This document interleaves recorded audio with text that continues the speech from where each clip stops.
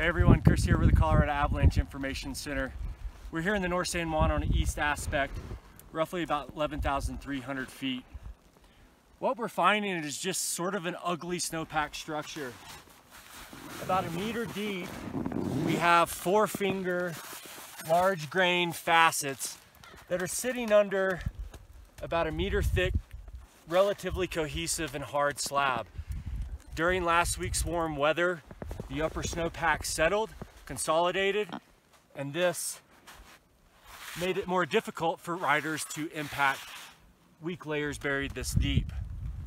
In the last couple days, we've been getting snow and wind, and our concern is that as this upper slab gets stiffened from the wind, triggering a slide in the upper snowpack, propagates wide, travels far, could be enough to create a failure deeper in the snowpack in one of our persistent weak layers. So now we've climbed a few hundred feet higher from our snow pit along the same ridge, slightly more northeast aspect, and we came across this really big avalanche. It appears to have run natural sometime around the end of January, first few days of February, and it failed across 2 separate slide paths behind me that ran down through the trees to the creek.